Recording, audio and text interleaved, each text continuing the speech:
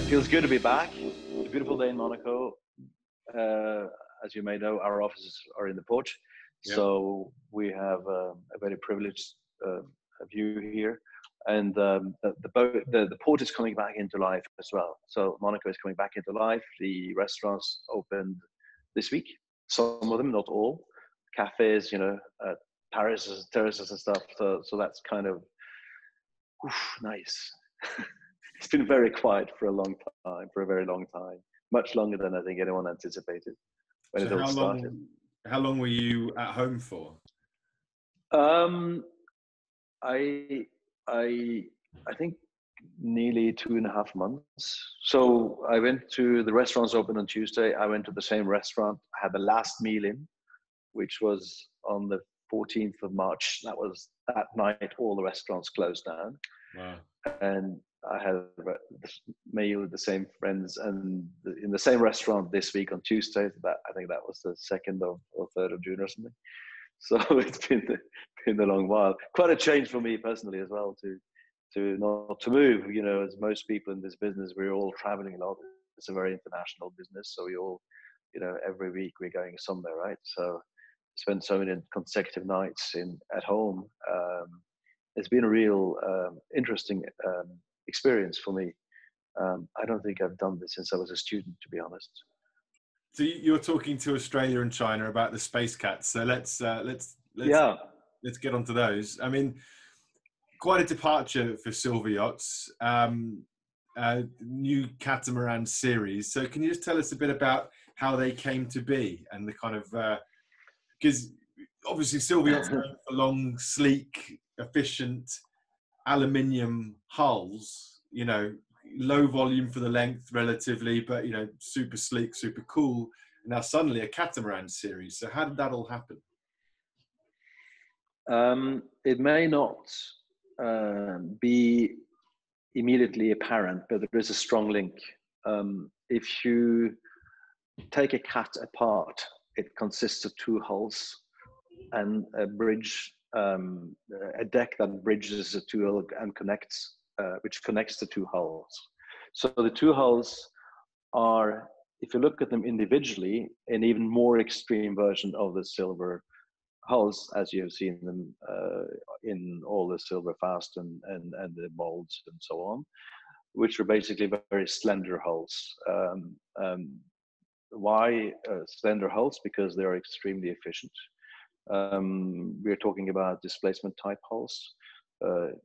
Actually, some of them fast displacement type hulls, where wave making is it's a dominant part of the overall resistance at the higher speeds. And the only way to really considerably reduce the wave resistance is to have a slender hull with a finer entries in the bow and a carefully designed aft ship. We've taken that to an even more extreme with the 2 hulls on the silver cat, or the space cat as we call it. But the fact that you are combining 2 hulls gives you an incredible opportunity to create a lot of living spaces. That the silver or the space cat is 35 meters long, but is 13.3 meters wide, if I remember correctly. And a 13-meter boat is basically the beam of a typical 75-meter yacht. The space is usable all the way up to the bow, because the bow is basically a straight line. And I don't know whether people will fully understand the concept until they come on board. But from my own experience in cruising, you tend to spend most of the time awake on deck and even outside. Time you spend in the cabins is mostly for sleeping and getting ready to go out for breakfast or lunch or dinner or changing, or it's a kind of a transient space in a way. Most time awake is spent on deck with the views, and if the weather permitting, you would be outside. And the cat lends itself very well to that because the volumes in the hull are fairly small. You have your engine rooms and the technical spaces, and typically the crew space is in there, but most of the guest spaces are on deck, and that gives you the possibility to play with big windows, bring the views in, bring the light in, and this is quite if you were to look at proportions of living spaces with the possibility with large windows on a cat, it'll be much higher than on a monohull, because you have more of the living spaces above the main deck, which is typically considered the bulkhead deck, so you can have big windows. So I'm very, very excited about it because most yachts in a way are floating homes, and it gives you the possibility to create something much more exciting. You're less limited by the length to beam ratio, and you can create spaces in a completely different way. At the same time, you can be extremely efficient, and this is something which again is aligned with SilverYachts, being built in aluminium, being lightweight, and with slender hulls. We are able to operate at speeds with a very modest power.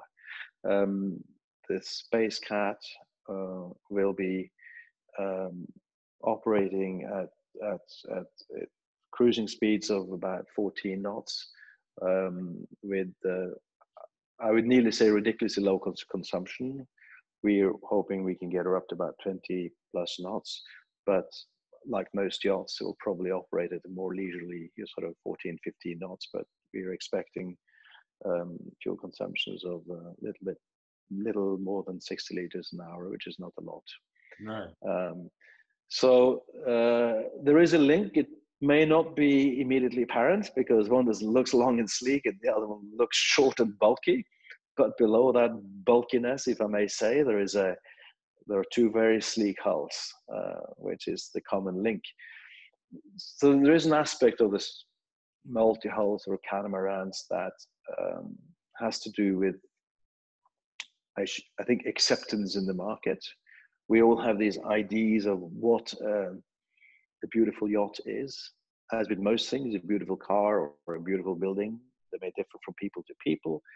But in a way, people are not used to seeing yachts of the multi-hull type and catamarans. So there've been some attempts in the past. They haven't been successful. There's a very beautiful one done by Bannerberg called Moeka, which was built in Australia, actually, 25 years ago, 20 years ago. And there has been some more recently done in Asia as well. I do hope that we will see more of them in the future. People will really understand. There are some other builders that are working on something slightly smaller, more or less production cats. Right. And I think they will gain acceptance in the market. It takes time, these things. Whenever something new is brought out, then it'll take a bit of time for people to adjust and appreciate it, and then it'll fall into place, and it'll become the new norm somehow. You can see the same thing in the car industry, in other industries as well, fashion. Yeah, because they seem to answer two key challenges of the moment. They're more efficient and they provide more volume. Everyone's packing more and more volume into boats all the time, and everyone's demanding cheaper fuel bills. So catamarans make perfect sense. Yet there are so few of them. So do you think now is the time, finally? We'll see. Well, I think that, as I said, I think timing is the key thing here.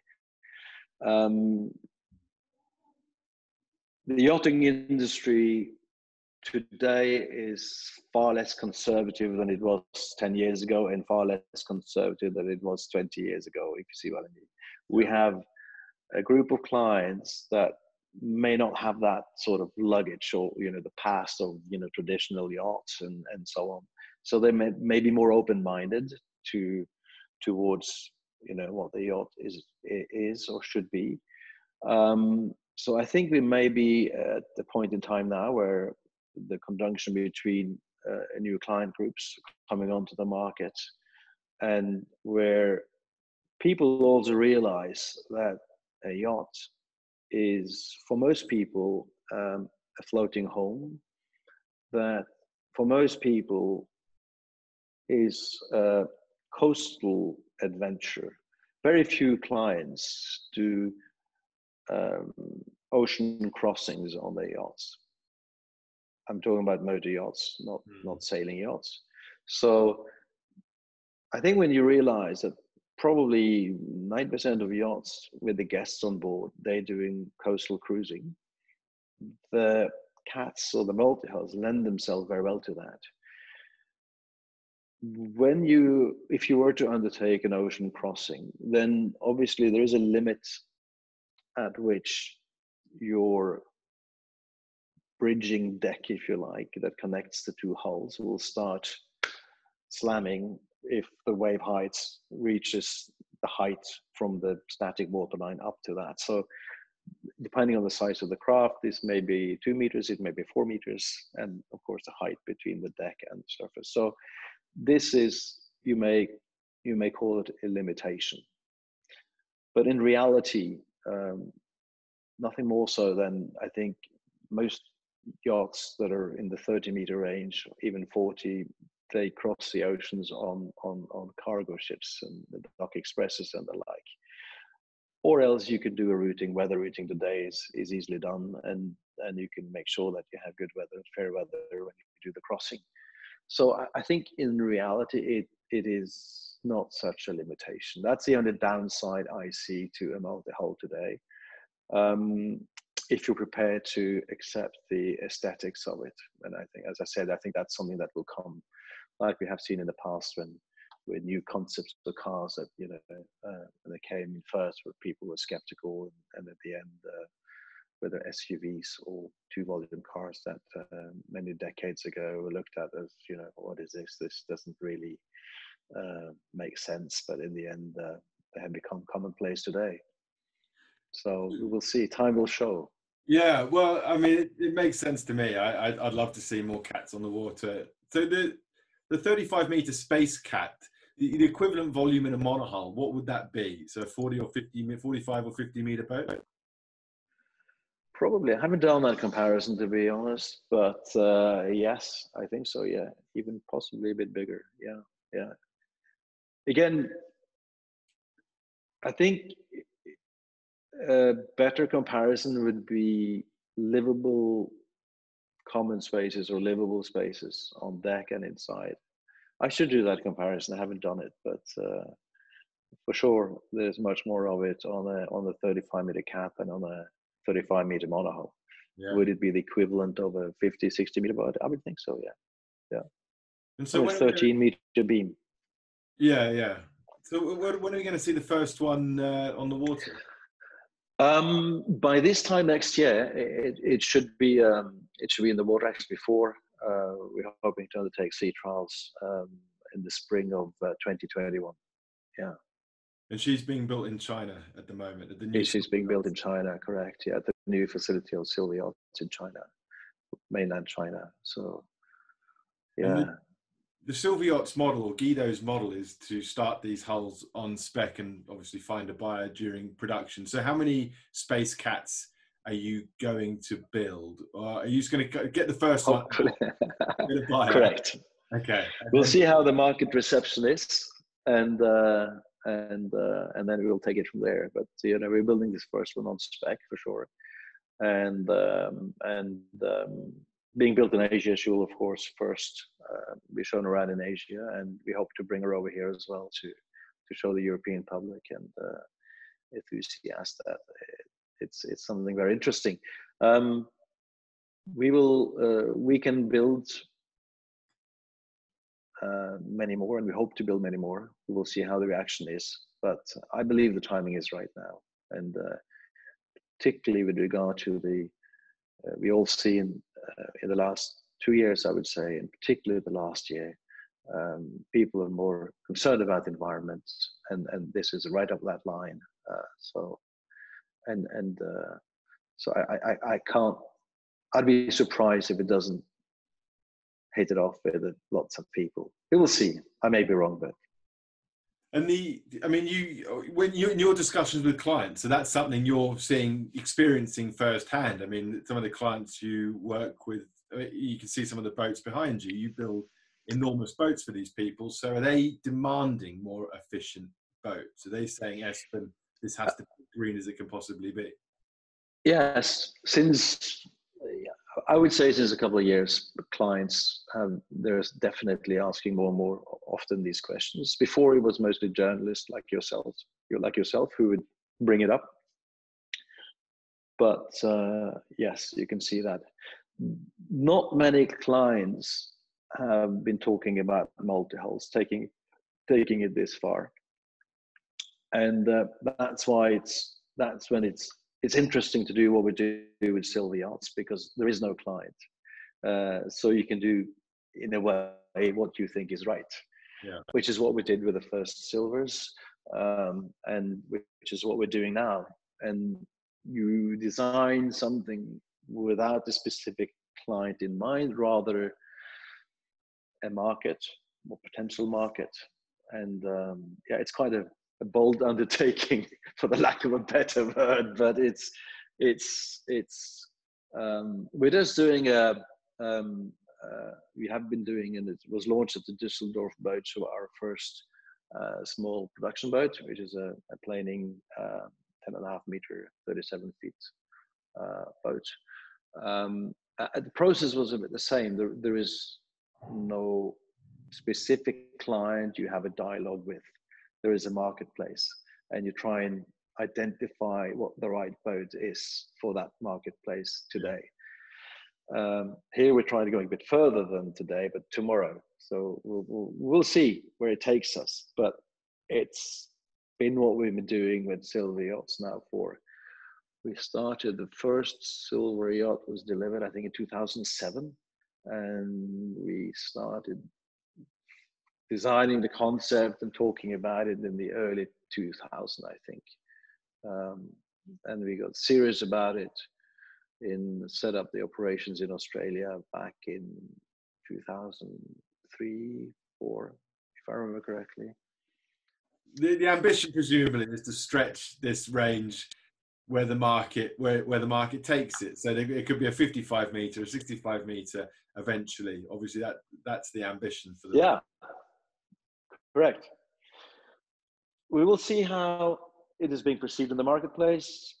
Obviously, marinas will have to follow suit. You know, the thing that is specific is, of course, the length to the beam ratio, which is very different from monohulls. Most marinas in Europe, at least, are not really geared up for cats. So we will see how that is being dealt with. I am sure that in the same way that we have seen the sizes of cars grow and parking lots have become bigger to accommodate them, we will see the same thing hopefully in the marinas as well.